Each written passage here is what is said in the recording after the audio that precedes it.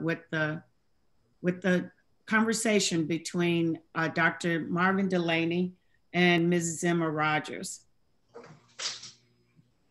We also have here Larry Allums. I'll just go ahead and introduce Dr. Larry Allums from the Dallas Institute of Humanities. He has been instrumental in bringing about many festivals and many authors to Dallas. So it's an honor to have him here to introduce Mrs. Emma Rodgers. Do you want to go ahead and start, yes, Sandra? Yes, we're ready. Wonderful. Okay, so here we go. It's just, it's such a great pleasure to be here and welcome everyone to this Sunday noon session of the inaugural Dallas Literary Festival, honoring Emma Rodgers, featuring Ms. Emma Rodgers in conversation with Dr. Marvin Dulaney. It's my honor to introduce our guest speakers, but first I want to note with deepest appreciation the work of Sandria Smith and her team in producing this grand event, which I hope will be with us for many years to come. And your success, Sandria, means that you'll probably have to do it again. So I hope so. If introductions came with titles, this one might be called The Legend of Emma Rodgers. Her accomplishments over many decades have established her far-reaching fame and have also changed Dallas enormously for the better in both visible and invisible ways. She is perhaps best known in Dallas and North Texas for founding and co-owning with Ashira Oya Tosiwe Black Images Book Bazaar, which was the brainchild of Ms. Rodgers and operated for some 30 years in South Dallas, starting in 1977. It became a destination for loyal customers and a frequent stop for major African-American figures such as Maya Angelou, Terry McMillan, and Derek Bell. I have time to mention only a few of her many achievements that have collectively made a profound difference. I hope they will give a sense of her universal and varied interest. She is co-founder and curator of the Dallas Civil Rights Museum, housed in the Martin Luther King Jr. Community Center. She serves as chair of the board of directors of the Bishop Arts Theater Center. In the political arena, she was commissioner with the City Plan Commission 2007 to 15. She was chair of the centennial celebration of Richard Wright in Dallas in 2008. And over the years, she has served on many literary committees such as DART's Poetry in Motion, the Tullahoma South Dallas Book Fair, and the Mayor's Children's Book Fair. Her numerous honors include being named Community Hero in D Magazine's Special Heroes Best of Big D edition in 2020. She was Volunteer of the Year in 2020, which award was given to her at the 38th Annual Martin Luther King Jr. Gala. The Sojourner Truth Meritorious Service Award she was given in 2017 from the North Texas League of the National Association of Negro Business and Professional Women's Clubs. I'm going to stop there. And above all, maybe it could be said simply that Emma Rodgers loves books, a love that began in her childhood and continues to this day when she is reading, listening to, and leading book discussions on Isabel Wilkerson's best-selling book, Caste: The Origins of Our Discontents. Ms. Rodgers will be in conversation today with Dr. W. Marvin Dulaney, who occupies his own distinguished place in the life of our city. He is Deputy Director and Chief Operating Officer of the African American Museum of Dallas, where his duties include supervising ongoing operations at the venerable and highly regarded museum created in 1974 by founding director and president, Dr. Harry Robinson Jr. Dr. Dulaney is former chair of the University of Texas at Arlington's History Department and former 14-year executive director of the Avery Research Center for African American History and Culture in Charleston, South Carolina. Named in his honor is the W. Marvin Dulaney Dallas-Fort Worth branch of the Association for the Study of African American Life and History, a local branch that Dr. Dulaney founded. He earned his Master of Arts and Doctor of Philosophy degrees in American and African American history from The Ohio State University after graduating magna cum laude in history at Central State University in Wilberforce, Ohio. He has served on local boards and written numerous reviews and articles for scholarly journals. He is editor of several publications, including From Education and Civil Rights to Preserving the African American Experience, co-editor of the book Essays on the American Civil Rights Movement, and author of Black Police in America, published by Indiana University Press. In addition, he has served on the boards of several distinguished organizations and received numerous awards for his community service, activism, and scholarship. It's an honor to have you both here. And Dr. Dulaney, I give over the program to you and Ms. Emma Rodgers. All right. Let me say that this is really an honor to be interviewing and talking books and history and personal life with Emma Rodgers. I was looking at my books over the past few years, and about a quarter of the 700 books or so that I have the label, the sticker, Black Images Book Bazaar. Yeah, I still have those little gold stickers you used to do, Emma. In fact, I've known Emma for about 40 years. We met in 1982. You see how my memory's still with me, even though it's been 40 years. We met at TCU, at Texas Christian University. Oh. You brought over some books to sell on campus during one of the university's lectures. So again, Emma, this is a pleasure and an honor to be with you. Of course, you know, you always distinguish me, or I felt distinguished, because when you were doing that early book review in the 80s, we read The Color Purple, for example, and I was only male, right. I guess brave enough to be a part of the group talking about that particular book, as well as some of the others. Anyway, Emma, why don't we start? Well, Marvin, I want to say, and I recall that you were responsible for writing the review questions for one of those book club discussions.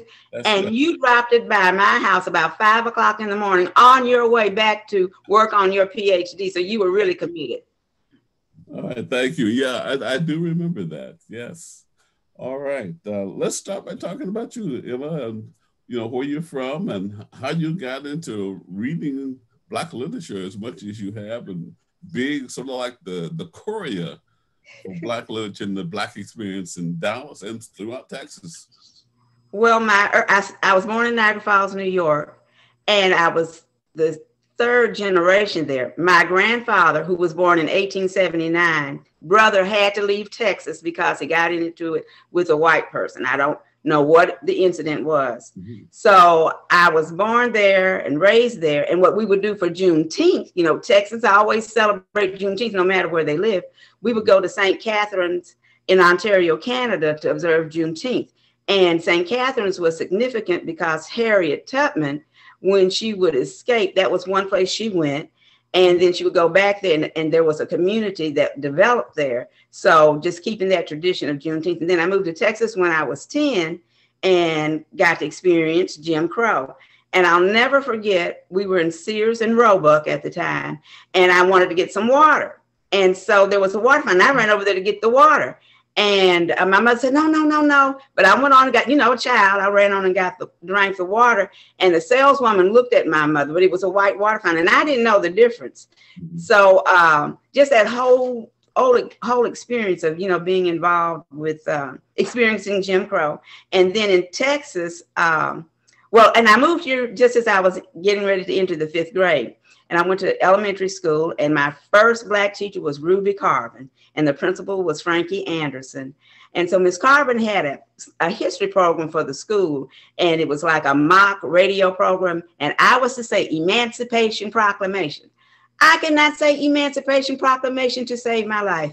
And ever since that program ended in May in 5th grade, I've been saying Emancipation Proclamation and trying to find out more about Lincoln freeing those enslaved in the 11 Confederate states, studying the Reconstruction area. My freshman year, I was at Spelman College, and I was in Dr. Lynn's special history class, and we discovered and explored that era more. So it was just that trajectory. And then I went to Texas Southern University. Then you have all this great artwork by Dr. John Biggers, who started the art department there. And you have these murals that his students did. So, you know, I'm in this great at HBCU, this great environment, this stimulating environment. So I just think all of that influenced me.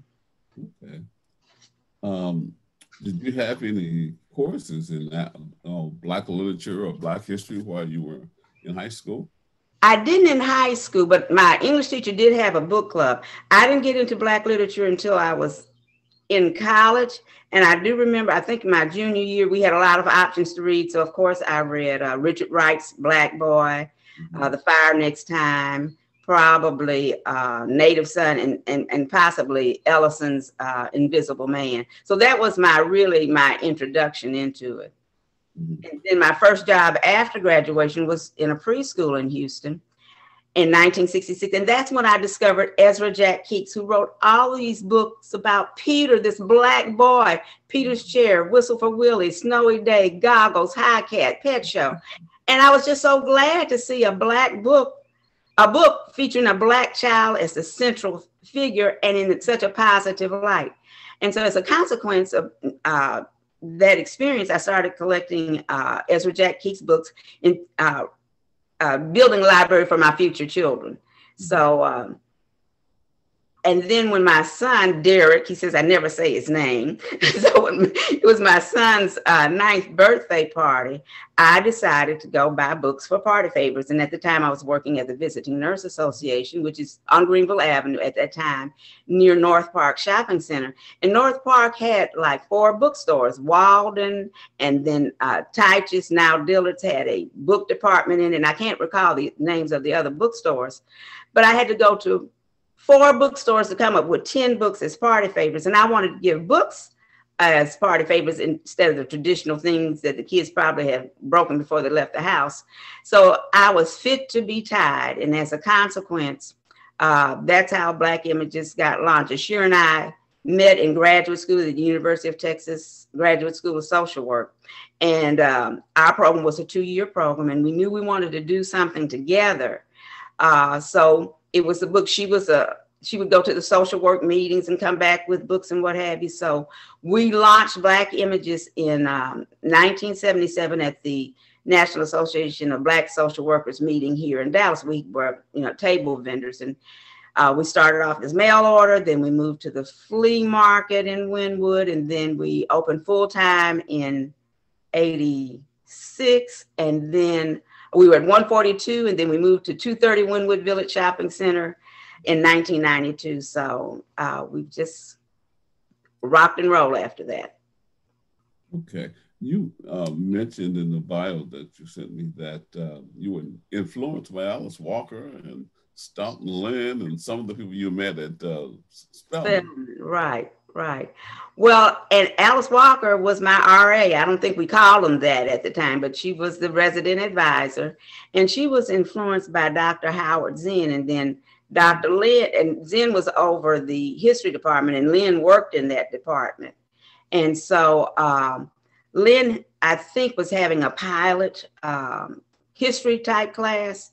And so that's when we studied more in depth about the Civil War and the Reconstruction era.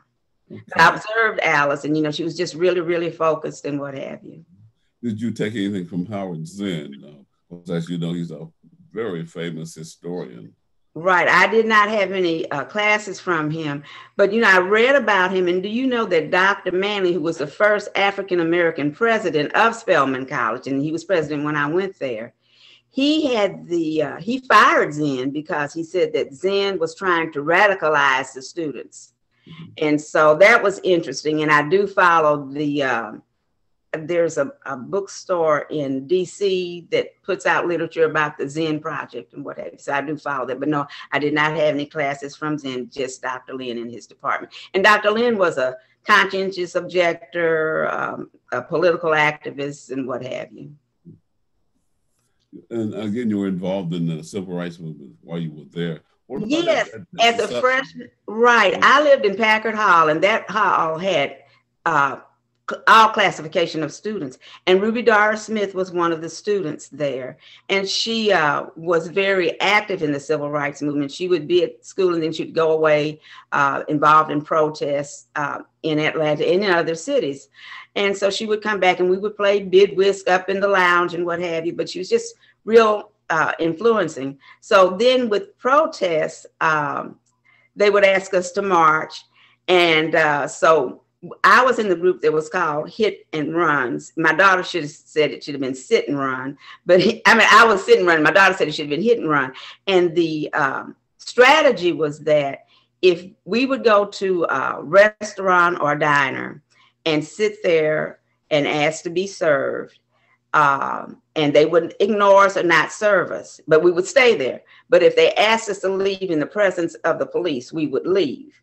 And so, it's like in all warfare, all strategy, you have those who do different things. And Ruby Doris was one of those who was in the group that went to jail. But we went to different ones and had different protests. But Ruby Doris later became the first president of the executive director of SNCC. And so she's really one of my unsung heroes. And if I ever have time, I'd like to do some more research and write a book about Ruby Doris Smith. I talk anytime anybody interviews me about civil rights or anything, I always bring up Ruby Doris Smith. What was the difference between Spelman and Texas Southern?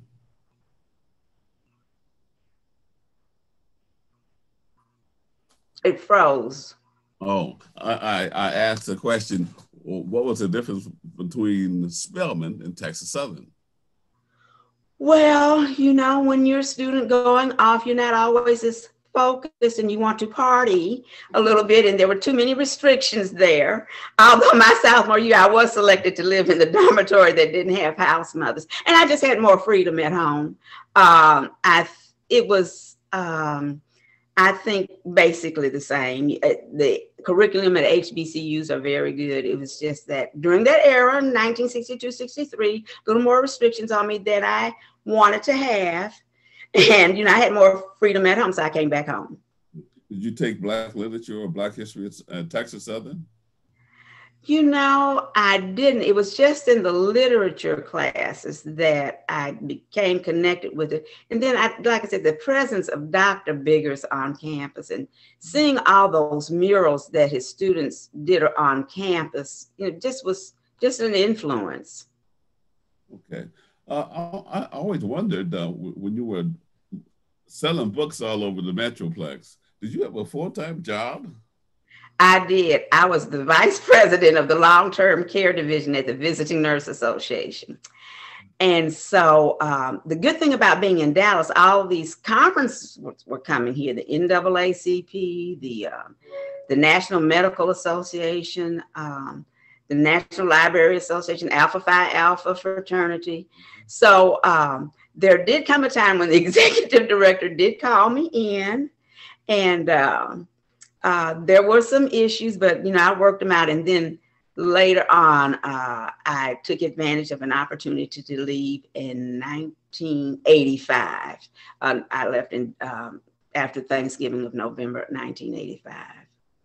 Was that because you were doing so well selling books that it was... Well, I needed to devote more attention to it. We had developed a customer base. Okay. So, and then we could move into, we had the flea market. So it was at the point that we needed to move into full-time retail.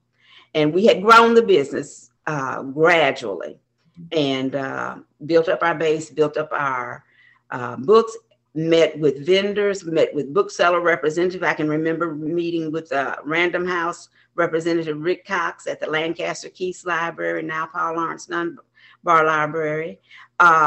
So I would meet them in public places, and then finally got into the full-time retail. Did you have any competitors in Dallas at the time? At the time, no. We were the very first Black bookstore. And then we grew the business so well that Walmart and all these other stores started, these big box stores started carrying a more extensive line. We had an extensive line of books in all areas, just not fiction or nonfiction, and not just the popular things that you're familiar with, like Maya Angelou or B.B. Moore Campbell. We had history. We had books from the African diaspora. I'm visualizing how everything's arranged in the store. The art books.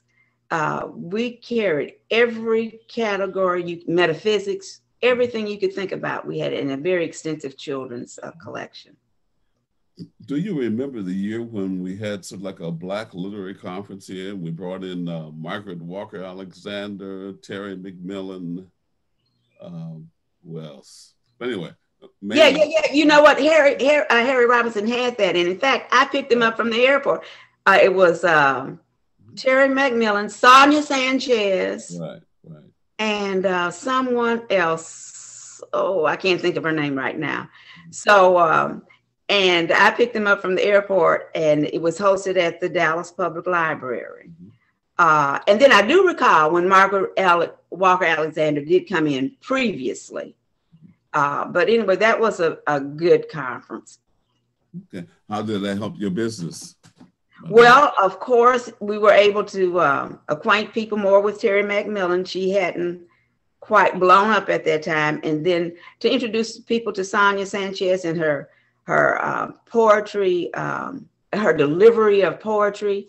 And it just brought, because they came to town, more people, this was an opportunity for more people to know about Black Images, who had not patronized us before. When did you start that book club that I was the only male member of? That was it was called Midnight Birds. Okay. We started it in the 80s. I would say about 83. When did you go off to work on your degree? When you worked? I started finishing it up in 83. Okay. So it was about 82, 83. And first it was just a group of us getting together. We enjoyed reading. And then we read Midnight Birds, a collection of short stories edited by Mary Helen Washington. And there was one story in there that just grabbed us. And so we decided to call ourselves Midnight Birds. And then, we also went over to Lincoln High School to record some sessions. And you were a part of that. And you had Malik there, your son Malik. And so that was a good experience. We would go from different homes to meet, but then we recorded sessions to put on cable TV or something. I forget what it was called, but we had access to sharing that video medium. Do you remember the Third Eye? And what was your relationship with them? Because indeed they were pushing books. Well, I was one of the founding members of the Third Eye, and it was a group of enlightenment. And our first conference was over at Bishop College then. I don't know if it was Paul Quinn then, and we brought in Dr. Ivan Van Sertimer, Dr. Naeem Akbar, and just a whole lot of other scholarly people who have information about the Afrocentric diaspora. And it was well attended, and it repeated. So I was very pleased to be a part of that organization. You seem to have had some of everything in your bookstore. What did you see sort of selling the most in terms of Black literature in the 80s and 90s, by the way? Well, I like fiction, so we sold a lot of fiction, but I made a mistake. Initially, I did not carry Iceberg Slim and Donald Goins because, I thought it was literature. So anyway, people would come to the door and they would ask if I had Iceberg Slim or Donald Goins. I said no. They would just go on back. But one day a lady came who asked for it, and she liked Toni Morrison. And after that, it was on because I liked Toni Morrison. And then I would guide people to move into mysteries. A lot of people didn't like mystery. And then, of course, romance. Now, we had a big romance section, and the late Frances Ray, who was a pediatric nurse here in the Dallas Independent School District, came to me with her book. It was published by Odyssey, which was a small press, and they had like 3 books.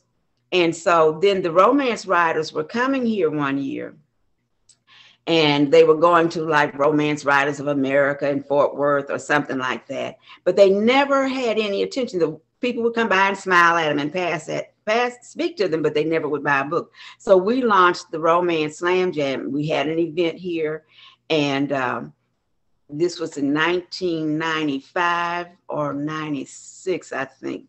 And so the authors, Donna Hill, Gwen Forrester, they just said, oh, this was just so wonderful, because their authors, their fans came in. We believe in marrying readers with fans. And then we had it again. There was another big literary event that was going to be at the Anatole in Dallas. So we had that event, and some people caught the bus and the train to come here from Oklahoma and Louisiana because they really wanted to see the authors. And the reason why we did this with the Romance Slam Jam is, well, we call it the Romance Slam Jam, is because they were published by Harlequin and what have you, but they weren't putting any money behind them to market and promote them. So that's what we did. And then one year we took a cruise to St. Thomas, and there we arranged to have a literary event there.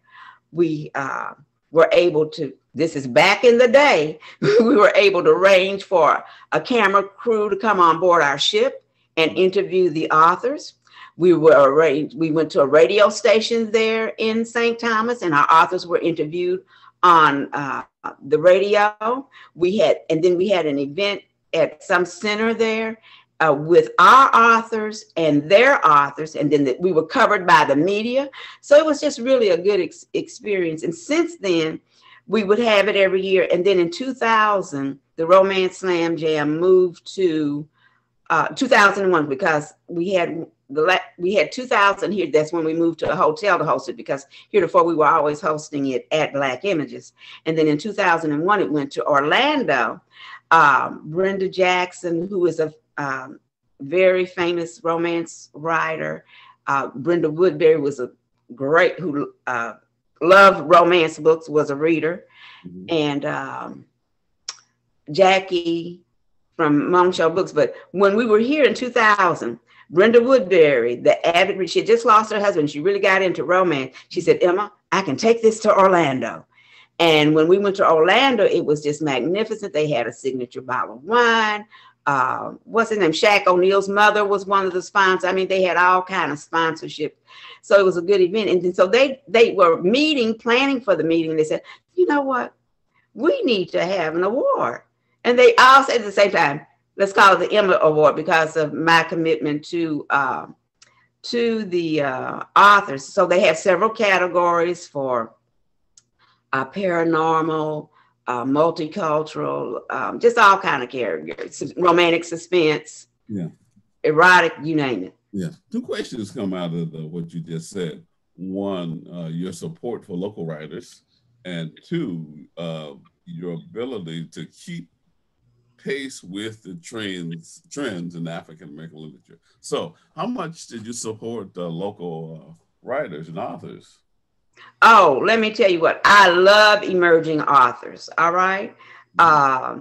Because, you know, we have great talent, but if people don't know about it, it'll just be great talent, a great book that will sit on maybe 100 bookshelves. So we did a lot, like Kamika Spencer is a writer here, and she's also a playwright, and I really want her to do the play Blind Seven. But then we had Kamika Spencer and Victor McLaughlin, somebody who was moderated a conference yesterday, Rosalind Story. Mm-hmm. And with her book, she did African-American divas of opera and concert. Mm-hmm. And so when we had that event, New Art 6 came in, and this is an a cappella group. Yeah. And then Rosalind was there. And so that was nice. Then J. California Cooper moved to Texas. She had a small book that was published by Alice Walker's Publishing Company, but she moved to Texas because the cost of living was cheaper here. And her first book was A Piece of Mind. And I love that I hand sold that book. And then I had a girlfriend who worked for Doubleday as a rep, and she said, I want to take this to Doubleday, and she did. And then Victoria Christopher Murray wrote this book called I can't think of it. But anyway, she called a bookstore, and she's not from Texas, but she's self-published. And she called a bookstore in Arkansas, Pyramid Bookstore. And so she said, I'm calling and I'm promoting my book, Temptation. That's the name of it. She said, and I'm promoting my book, Temptation. And so Garbo said, oh, yes, I know. And she said, well, how do you know? And I had told Garbo that this was a great book and she should get it. So I really like hand selling really good literature. Okay. Again, the second question then was, given all the genres of Black literature, you know, from the romance to history to Afrocentric books, how did you keep abreast of all those trends in Black literature? Well, one thing, the trade reps, because we got the trade reps from the different publishing houses would come. And then I would attend the American Booksellers Association. And then I affiliated with the local, it was called the Southwestern Booksellers Association when I first started. And in fact, Ntozake Shange, who wrote the For Colored Girls, was the author that was presented there. So I think the trade reps, going to meetings, and I'll never forget one time we had Derek Bell, and he said, he told me about Jill Nelson's book, Volunteer Slavery. So when I saw it in the catalog, I immediately ordered it, had Jill and come several times and for all of her books. So just looking through the catalogs, tearing out the pages, you know, with the Black section, and then friends. I had people who would go to conferences and come back and say, oh, you got to have this book. I was at the National Black, what is it they have in September? The Black, Congressional Black Caucus thing they have in September every year. And this author was there. So, you know, word of mouth, the reps, and then reading, listening to the radio and what have you. Okay. Let's talk about some of your preferences. You gave me a list of all your favorite authors. And I said, wait a minute, who's the favorite? Well, it's like having children. Okay. Okay. I have two, so you know I have more, but of course Toni Morrison heads the list, hands down. I love her Song of Solomon, and then I took this class at the Dallas Institute, and on the Bluest Eye. So now it's between the Song of Solomon and the Bluest Eye. But Toni Morrison held down, and then Derek Bell's His Face is at the Bottom of the Well. When that book came out, customers I knew well, I wouldn't let them leave the store unless they bought it. And then I said, I guarantee this. And then J. California Cooper's book, one of her books, I told him, I said, you've got to have this. I said, I'll refund you your money if you don't like it. So nobody ever took me up on it. So, you know, those are some of my favorites. Yeah. What has sold the most over the years? While you were running the bookstore, what type of literature, Black literature, sold the most? Okay. Well, fiction, you have your romance, but then over your history, you have like Ivan Van Sertima's Stolen Legacy, Destruction of Black Civilization, Miseducation of the Negro, Dr. Ben Yakinin's, all of his books. So that, you know, you have people who were focused on just different things. So, you know, you got to know your customers. So when they would come in, you would recommend something. And then it would be like at a particular time, everybody would want to come out and read horror, you know, like what's her name, Tanana Reeve Dew, and we've had her here, and other horror writers. It was just like, it would just be all at one time. They would all appear to, you know, want to buy those books. So just a little bit of everything, but mostly fiction, because you know that's what I like. And then the history. I also like history. So that, the children's literature. I'm thinking, you know, I'm imagining how the story is arranged right now, to, you know, to come up to reply. So just a little bit of everything, but mainly your fiction, your nonfiction.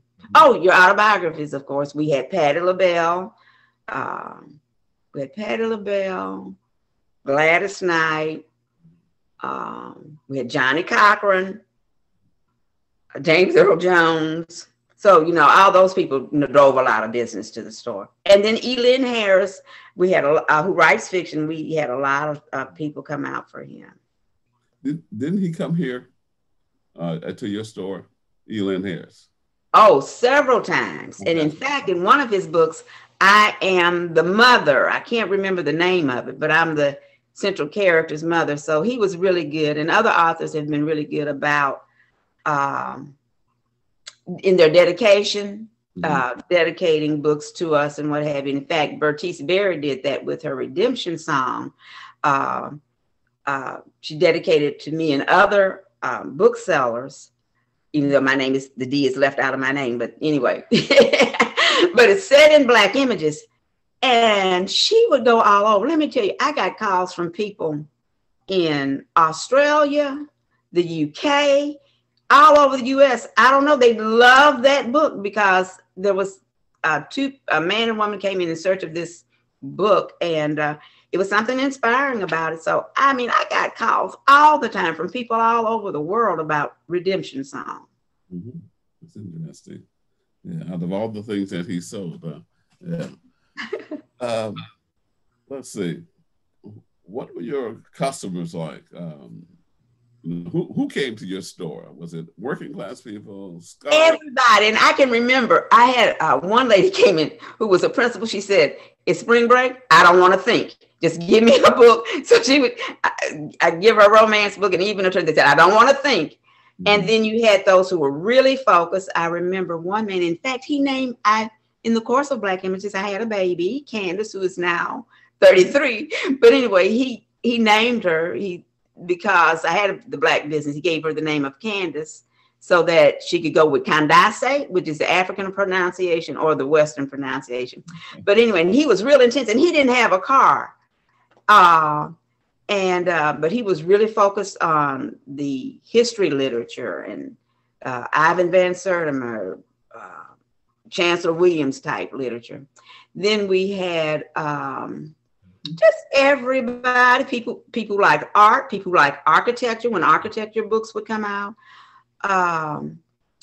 Just think of the bell-shaped curve, and everybody came in, okay? Right. Didn't you do a book signing with Jim Schutze for the accommodation? Yes, and that came out in '87 because I was pregnant. Came out in February of '87. And so the book was going to be published by Taylor Publishing. And Taylor Publishing here published school book albums. And when he was going, and then some new people bought it. Mm-hmm. So the powers that be, or the mafia or whoever, came and told him, they said, if you publish this book, you will never publish another book. So Accommodation was published by Lyle Stewart Publishing in Secaucus, New Jersey. And that was February of '87. And we sold like over 200 books. And it continued to sell after that. It was a very successful signing.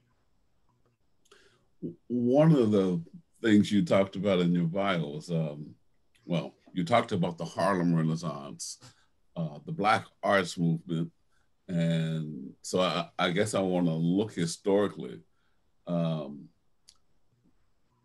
What would you say Black literature evolved into after the Black arts movement? Okay. Maybe, in fact, I think you perhaps need to, for our listeners, talk about what the Harlem Renaissance was. And of course, I guess I'm getting too scholarly here, perhaps. And of course, the Black arts movement. And then what happened after those two very important literary movements among African Americans? Well, the Harlem Renaissance was a period when in Harlem is located in New York. You know, everybody doesn't know that. Okay, a community in New York. And Blacks moved there, and it was just a thriving community of everybody. But you had people, artists like Langston Hughes, Zora Neale Hurston, Countee Cullen, just a number of people. And they supported each other, but they also were activists. You can tell that in Langston Hughes' work.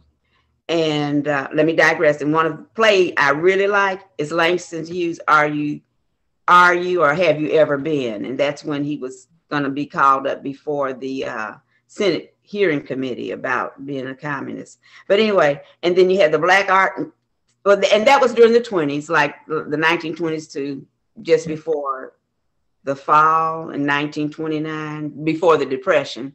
But it was thriving. You had dancers, artists, people who worked in theatrical productions. You just think of the entire, and you think of the entire art scene, and you had those people. So they were supporting each other and encouraging each other. And then the Black arts movement, which came along later, you had people like Amiri Baraka, Sonia Sanchez, and Nikki Giovanni grew out of that, and others.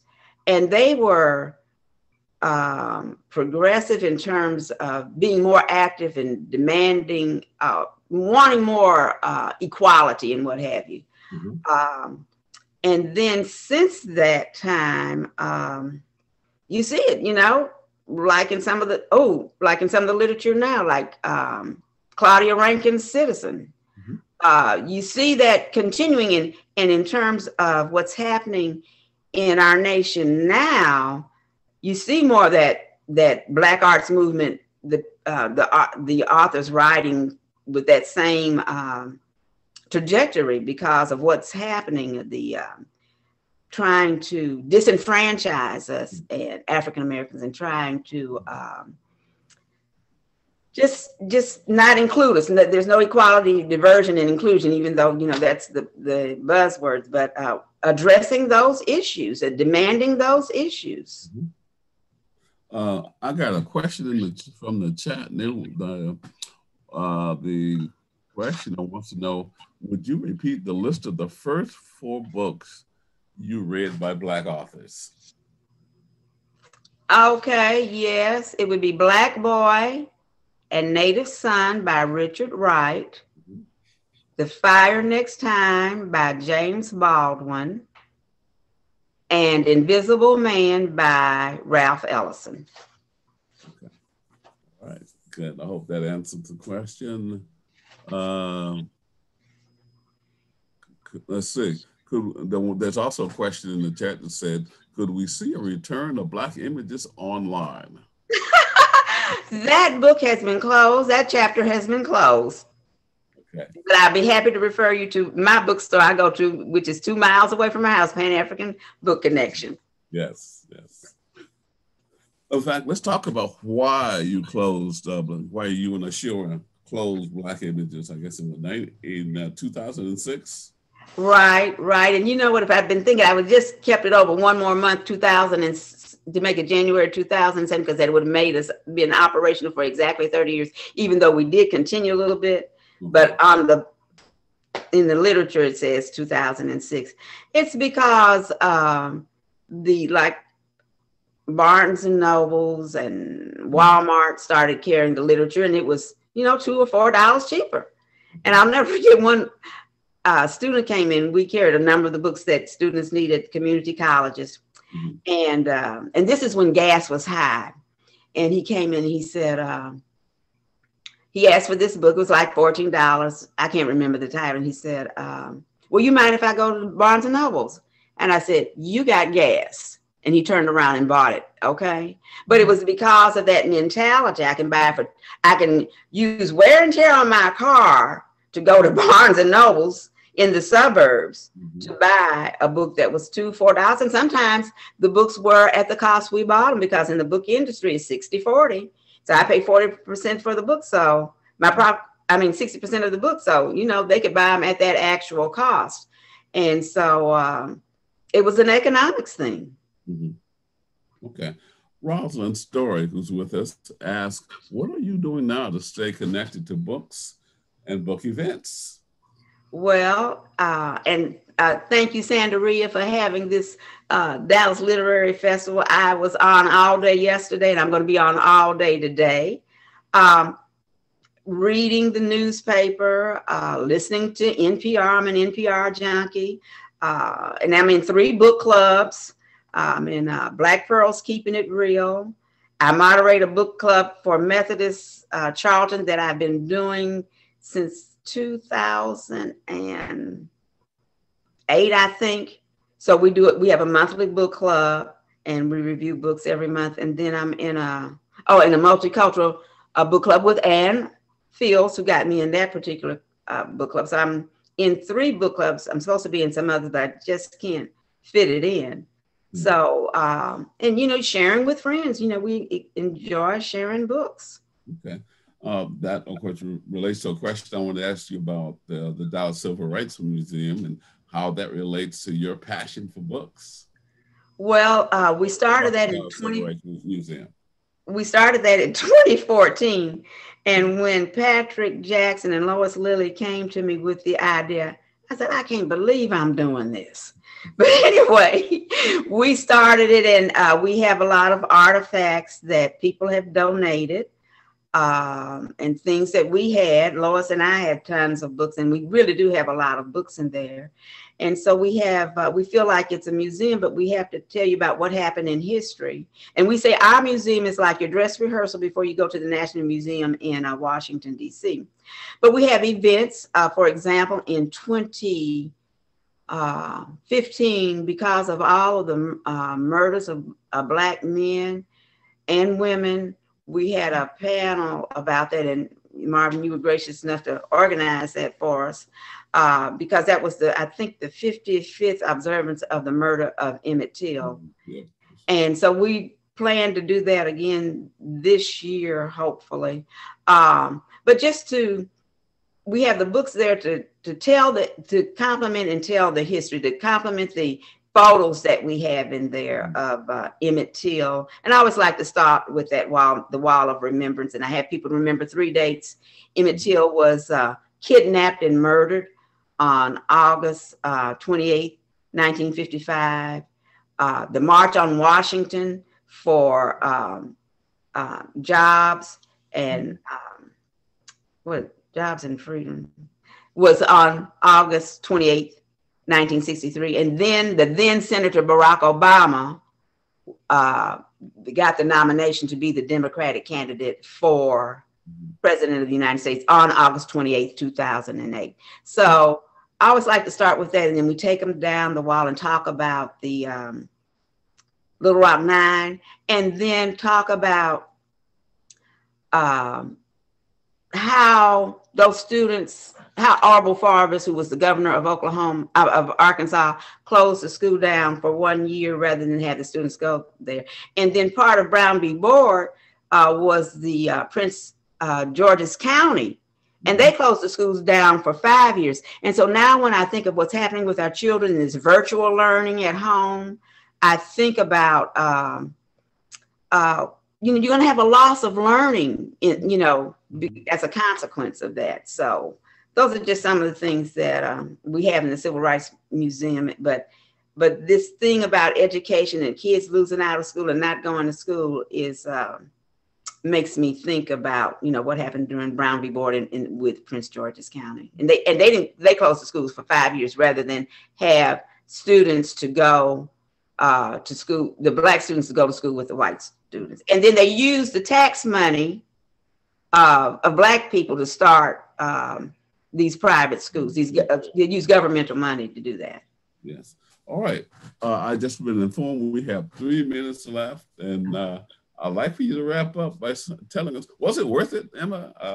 All this work you did selling books for over 30 years. Absolutely, it was. And Marvin, I'm still buying books. My husband said there are too many books in this house. And a long time ago, there was a bookstore on Preston, I think, called House of Books. And so I managed to buy books and bring them here. And it's just good to connect with people, to introduce them to books, to introduce them to whole work. You know what? And for the longest, we did not carry books on audiobooks. And I had one customer said, when I was school, I was fooling around and I didn't take it seriously. So I really need the audible books. And so, that was good. It's good. And then I see grown children. I was at the Juanita Craft Community Center, before COVID. And one man said, my mother used to bring us in there and we got books for it when we got our report card. So, that's really good to have that kind of influence. Yes. And, keep a generation of reading, being engaged. Yes. All right. Thank you, Emma. And I'll turn it back over to Sandra Smith. Thank you, Dr. Dulaney and Mrs. Emma Rodgers. That was amazing. Thank you, Ms. Rodgers, for being such an icon in the Dallas community and throughout the U.S. And this is my first time having the opportunity to listen to your story I wish we had 2 hours. That would have been great. I can continue to listen. But thank you all. Our next event that's coming up for the Dallas Literary Festival is with, we're going to be talking about food on one event, and the other event is how to be an adult. So the first event, one event is with Chef Alexander Smalls and Adrian Miller. They use cookbooks to talk about history.